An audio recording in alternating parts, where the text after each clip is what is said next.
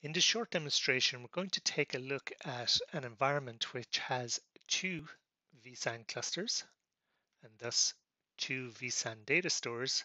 And I'm going to show you how we can use policies to select between either of those data stores. And just to show you what I mean, if we just set up a simple vSAN availability policy,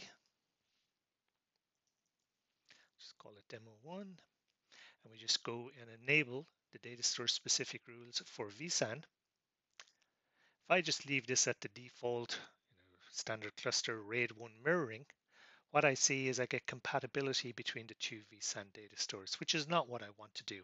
What I want to do is to be able to select one of those data stores. So how do we achieve that? Well, what we can do is we can use a combination of vSAN availability rules and tagging. And what I've done is already set up some tags on the data stores. I set the category to vSAN tag and assign tag B to the B data store and tag A to the A data store. So let's go back into my VM storage policies, and I want to show you a nuance here when we create these policies. Let's say I want vSAN A as the data store.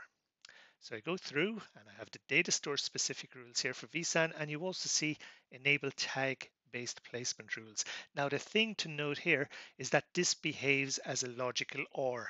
So what will happen is that if the data store matches either the vSAN rules or the tag based placement rules, again I will leave this at the default RAID 1, it doesn't matter now which vSAN tag I select. If I set it for A, what you'll notice is that both data stores show up as compatible.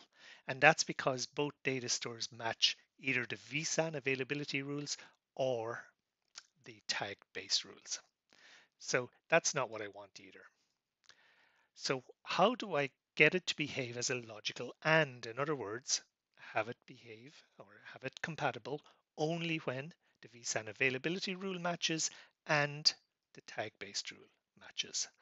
So how you achieve that is through the vSAN settings. We'll leave availability at RAID 1 once again, but notice there's another tags column out here. And this is where you set up the tag rule to make it behave as a logical AND. Again, we'll set the category to vSAN tag.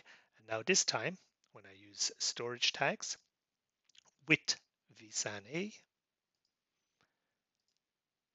now I just get the A data store as compatible. So you can see that's now behaving as a logical AND rather than a logical OR. And just to show you that I can change the tag to the other data store, vSAN B, which is the vSAN data store tag, vSAN B data store tag.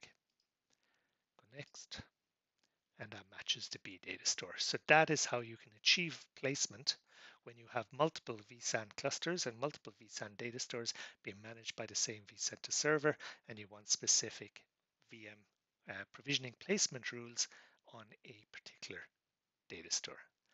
That now completes the demonstration.